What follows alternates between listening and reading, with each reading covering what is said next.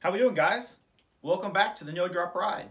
I bet you thought we left, took all our YouTube money, ran away to a place far, far away, but no, we are back.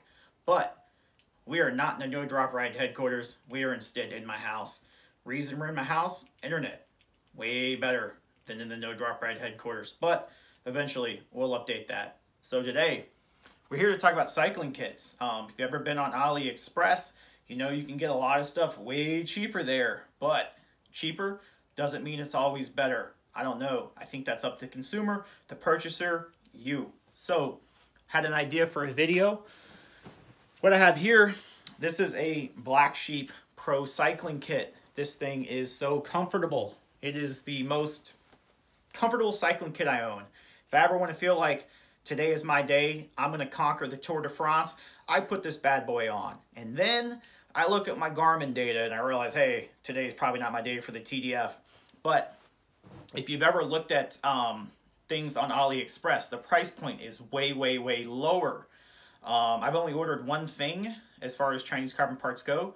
Those are their Super Team wheels. But I know friends who have ordered many products, and they have, I'm not going to say they've sworn by them, but they've said that the products are very, very good. So today, we're going to look at a cycling kit now. This right here, make sure we can see. This right here is a Black Sheep Pro Cycling Kit. This is from AliExpress. I figured, hey, what's better than ordering a American Stars and Stripe cycling kit from a Chinese source? Now, my size is large, so I'm going to order the large, and we're going to see how it compares and contrasts. All right, now, scrolling through here, all right, we can see that they got a pretty good positive feedback from their store. You can look at the features here. We can post this link in the description for the video. Pretty cool. Look at all these styles here. Now everything is done in centimeters. I have heard about this. I don't know if you guys have heard about this, but sometimes they use people's cycling photos, and I don't know how they got this picture of me, but it appears as if they got a picture of me and they're using it. I don't know about that. Yeah, there's another one. I think that's me also. In fact, all of these are me. Yep, this guy too. Man, how are they pulling this off and getting away with it? Anyway, so you take a look at the cycling kit, right? Okay, it looks good. If you notice right here, it's got the real thing chute. I don't know if mine's got the real thing chute, but this is something we want to look at when we get it in.